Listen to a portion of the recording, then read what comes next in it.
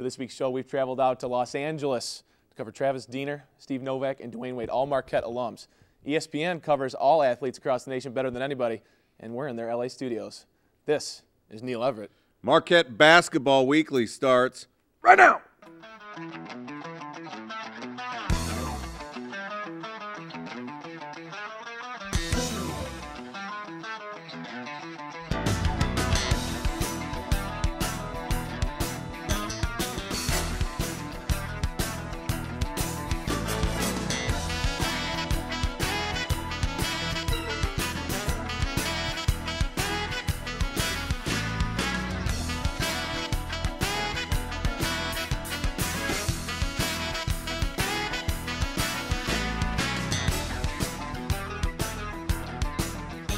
Welcome into this very special edition of Marquette Basketball Weekly. I'm your host, Brad Galli. Now, as we told you off the top, we're in Los Angeles this week, and currently we're at Santa Monica Beach. We're here covering a trio of Marquette alums, Diener, Novak, and Wade, that are all playing in the NBA, and that we're all out here in Los Angeles. We've got exclusive interviews coming up with Travis Diener and Steve Novak just for you. We're going to get to that and everything else we did in Los Angeles, but first, we've got to catch up with those current Golden Eagles. They won on an impressive 2-1 tear to start the Old Spice Classic. They took on NC State this past Saturday, and on Tuesday, they went against UWM, crosstown rivals. We sent it back to Milwaukee for the highlight call of that game. Robbie Shimp here in MUTV Studio 7, going into Tuesday's matchup against UWM. Marquette's 36-game win streak over the Panthers, ranked as the second longest of its kind in NCAA Division I basketball. Fueled by a fast start to the season and veteran leadership, the Panthers felt that this could be the year to end that streak. Let's take it down to the Bradley Center for the action. Starting things up, here's Coach Buzz Williams and UWM's Rob Jeter talking before the game. Jimmy Butler is going to start things off here, catching the pass from Lazar Hayward, slicing into the lane, going off glass, doing what he does best in the paint for the first two of the contest. Later on, David Kubian slicing through. DJ O's going to wind up with this one. Johnson Odom, long range, knocks it down. He finished with 15 and supplements his offense with some defense here, picking up the steal, going behind the back to Butler, slams it down. Play of the year candidate early on in the season. Now late in the second half, the Golden Eagles have it. Lazar Hayward, long range three, his only three of the game, but that put his squad up 15, and later on puts the exclamation point, dumps it off to Butler in the paint, hoop in the harm. Jimmy finished with 19 and sealed the deal for a 71-51 win for the Golden Eagles. Butler, flawless from the field, as you can see, 6 of 6 from the court, finished with 19 points on 7 of 9 shooting from the free throw line as well, so good to see him getting his free throw woes figured out. Now let's send it back to Brad Galli in Disneyland. It doesn't get much better than this, does it?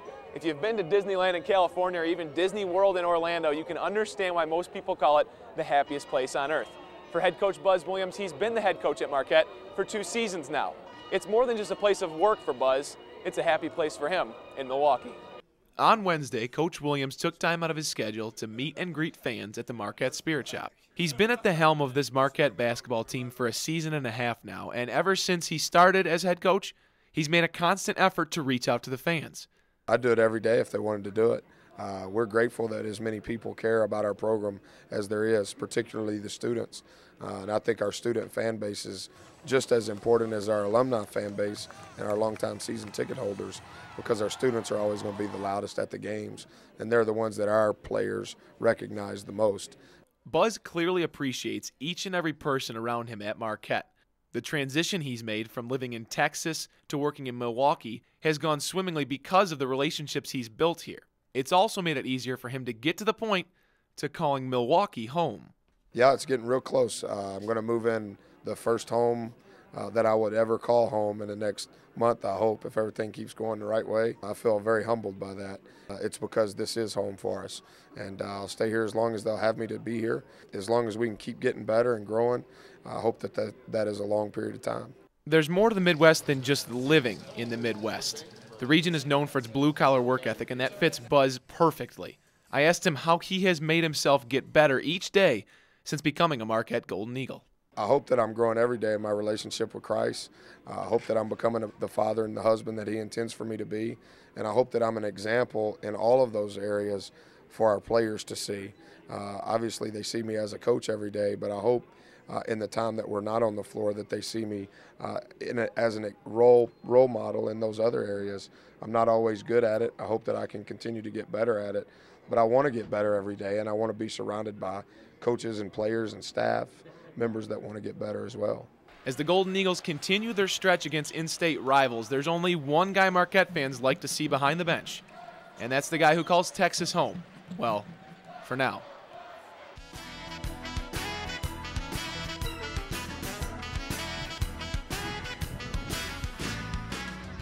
From the Hollywood Hills here overlooking the great city of Los Angeles, we now move on to Travis Diener.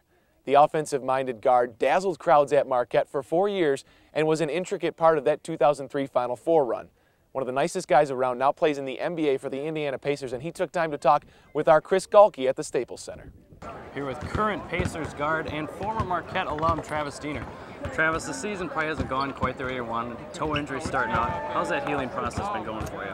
It's been slow. You know, I heard it about the 5th day of practice, and then, you know, we tried to battle through it, but, you know, there's a chip in there, so I had to have surgery on it, which was about 2 weeks ago. So now it's slowly coming around, and hopefully in the next few weeks I'll be back to, or close to 100% as possible. So a couple weeks, you think you'll be back in the court? You've been practicing at all, getting back slowly? No, not yet. I think when we get back from this road trip, I'll, you know, get in the pool and start running, and then, you know, probably in 2 weeks I'll start practicing again and trying to get back in shape, and then, you know, hopefully, you know, just keep getting better from there. Sure. Now, as the NBA season's going, the college basketball season is also in full swing.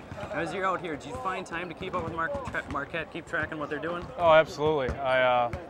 You know, with being hurt, you know, I didn't travel on a recent trip, and I got to see, you know, most of the games in Orlando. You know, I saw a game. You know, I watch every game on the computer if I'm around. And, you know, they've gotten off to a fast start. Took a tough one today, but you know, I think they're heading the right track and they play hard, and that's really all you can ask for. Have you, watching the games, have you seen like certain areas that you've been really impressed with the team so far? Well, in Orlando, I was just impressed with the defensive intensity and how hard they're playing on defense. Obviously, they are small and, you know, haven't developed a bench like they might need to just because of, you know, injuries and whatnot. But, you know, I've been just impressed in how hard they've played, and, you know, they've shown a lot of intensity, and, you know, I've been impressed. You were a Tom Crean guy. He's since moved on to Indiana. Buzz Williams is now the guy. Have you had any chance to get with him to see what he's all about? Oh yeah, I've, you know, talked to Buzz numerous times. You know, I think the program's heading in the right direction. You know, with the recruiting classes he keeps getting, you know, I think, you know, Marquette will be on, you know, on top of the Big East, or close to the top for years to come. Back in August, you and your 03 team were inducted to the Marquette Hall of Fame. What was it like to get back with some of those guys you might not have seen in a while? Well, you know, I get back and I see most of those guys, but never all together. So it's great to be in the same room with those guys, you know, for the first time since, you know, we played together. So, you know, it was great. We had a great time with that event, and we were just honored to be, you know, a part of the Marquette legacy and the Marquette tradition. All right, Travis, thank you very much. Thanks a lot. Coming up after the break, we head back out to California. Kobe Bryant's Lakers took on Dwayne Wade's Heat when we were out there. Hear what Kobe and our own D. Wade had to say about Bryant's clutch shot. Plus, we've got my interview with Clippers forward and Marquette great Steve Novak. Hear what he's got to say about Lazar Hayward's chances of making it in the NBA. And our own Todd Warner's got a breakdown of how Hayward's teammate Jimmy Butler was able to go 6 for 6 from the field Tuesday. And in this week's Inside Look, we take you behind the scenes where only our cameras captured the magic of the fellas' pregame ritual. Hi, I'm Steve Novak with the Los Angeles Clippers. Hi, this is Travis Diener.